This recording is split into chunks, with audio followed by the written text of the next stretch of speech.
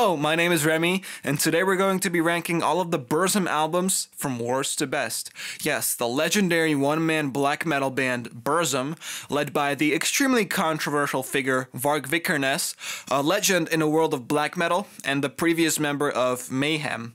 I'm going to be ranking his Burzum works from worst to best, including the 12 studio albums and one EP he's released in the span of 28 years. So let's not waste any more time and let's get into the ranking. At number 13 we have the Ways of Yore, released in 2014. This was Varg's second ambient/dungeon synth album after the black metal trilogy that took place in the early 2010s and was released just a year after austan, Mâni, vestan. This is easily Varg's weakest effort to date and the only album on this list I would straight up call bad. It's just not a very good listen. The ambient soundscapes are super repetitive and uninteresting. The concept of the record doesn't intrigue me in any way, shape, or form, and the whole thing just feels like a chore to get through. It's an hour and 8 minutes of extremely boring dungeon synth ambient music that really drags the longer it goes on. I do not like this one in the slightest. Coming in at number 12 is Varg's last album under the Burzum name called Thulêan Mysteries, released in 2020. Varg announced this would be a soundtrack to his RPG game, as well as the last album that would ever come out under the Burzum name. And for such an iconic black metal act, Thulêan Mysteries is an unbelievably mediocre finish. All of the criticisms I've had for the Ways of Yore still stand on this album. Both of them sound extremely similar. This one has a bit more flavor to it, I feel like, though, with some of Burzum's best dungeon synth ambient tracks appearing on this track list, such as the Thulêan Perspective.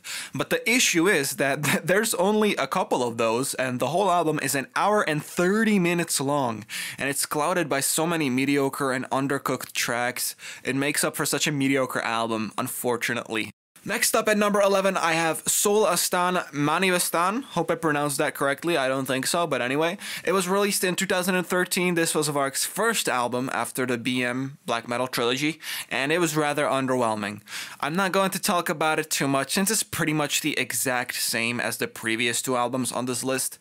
The only reason it's higher is because it's shorter and it has a bit more of an interesting aesthetic, but overall it's still quite a mediocre listen. Moving on to number 10, we have the 2011's Fallen.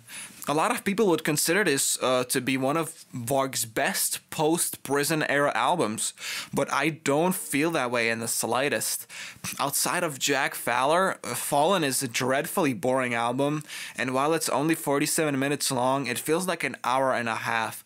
The addition of clean vocals is a cool idea in retrospect, but when you listen to the entire project, there's nothing cool or interesting about it. It's just very boring and that's it. Next up at number 9, we have the 2010's Belus, which is quite similar to Fallen, but a bit more interesting, I feel like. I'm still not in love with this album, but I find it to be a pretty okay listen, to be honest. It sounds fine and is an admirable effort, but it ends up being quite undercooked and out of touch, especially as Varg's first black metal album in 14 years at that point. It's his first album after he got released from prison early, and it's nothing to write home about despite being a decent listen. At number 8, I have Dauði Baldrs, released in '97, only 1 year after Filosofem, and is Varg's first album that was recorded strictly only in prison, with his keyboard that he was allowed to have in jail. It's honestly quite overhated, and really not as bad as people make it out to be. Yes, it sounds very MIDI and stock, but some of the songs here have quite an interestingly intoxicating and mysterious vibe to them that only really appear on this album strictly.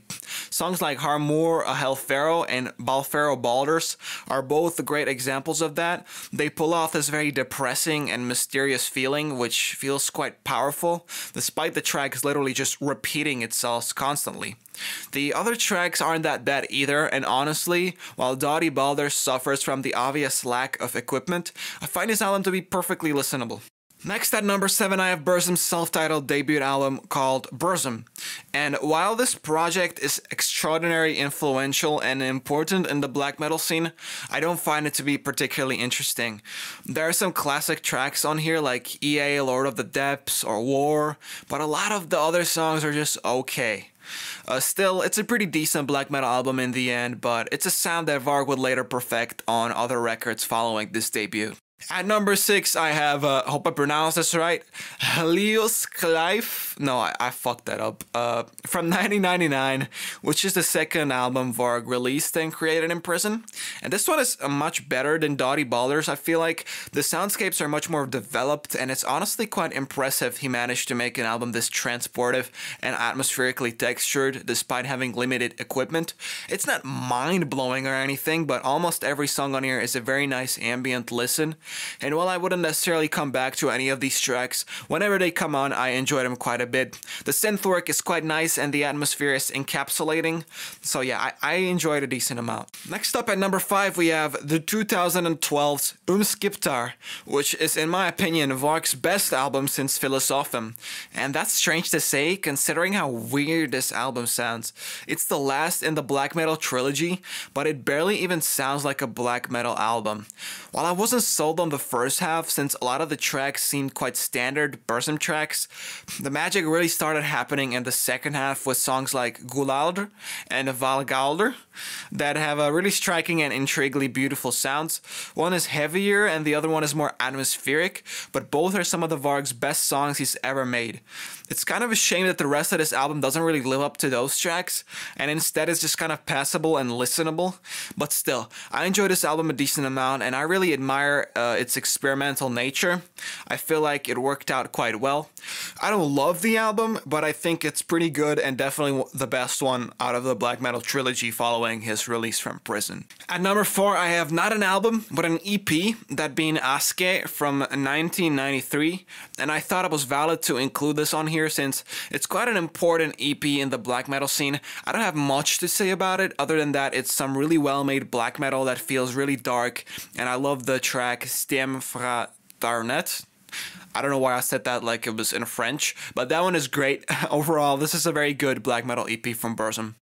Moving on to the top 3, taking on the third place is none other than Hvis, lyset tar oss, which I wasn't quite as mind-blown by as Burzum's #1 album, but this is still a really striking record by him, with an atmosphere that sounds like a chilling windstorm, fuzzy riffs, and some insanely forward-thinking ideas for the genre.